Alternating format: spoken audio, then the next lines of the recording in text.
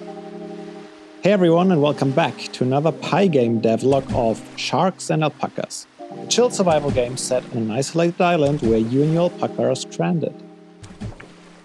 Since the last video, I moved from Japan all the way to Switzerland and at least found a temporary place to stay.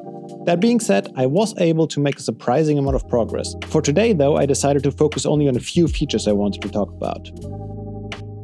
First off, let's talk about the UI overhaul. Until now, I've been using a rather rudimentary set of buttons and overlays, but I finally decided to work on some design elements with more character.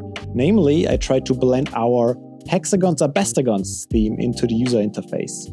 Working exclusively with polygons, I had to learn about an interesting aspect of Pygame surfaces to get it to work. When you use Blit to add an object to a surface, the default is to override the pixel values and, in case of transparency, to blend the colors according to the alpha values between the object and the surface. But you can also use it to subtract your pixel values instead. For instance, to generate a button, I draw a rectangle, subtract a hexagon that is slightly bigger than the button's height, and finally add a hexagon with the same height as the button back to it.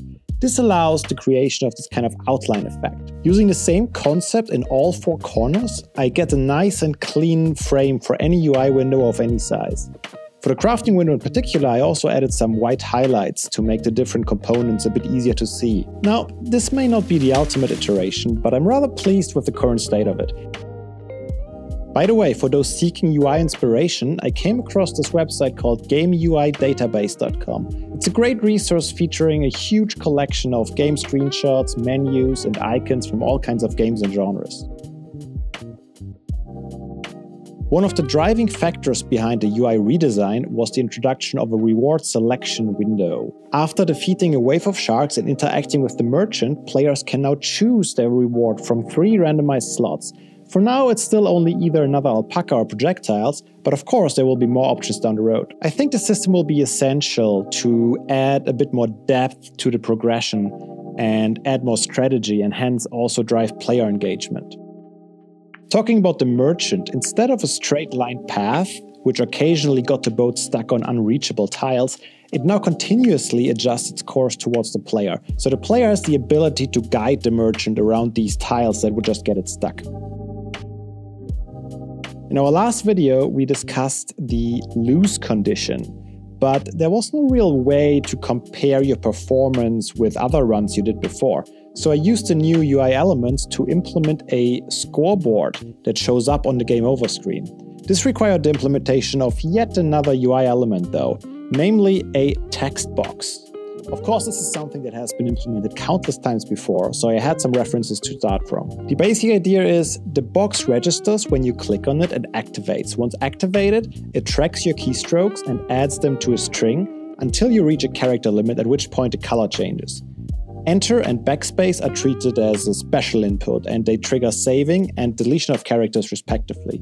The saving is simply done to a JSON file and that's it, we have a scoreboard now. Lastly, I've added a kind of speech bubble for character dialogue. Using the tooltip class as a foundation, it was actually fairly straightforward to implement. I just had to add 2 more details.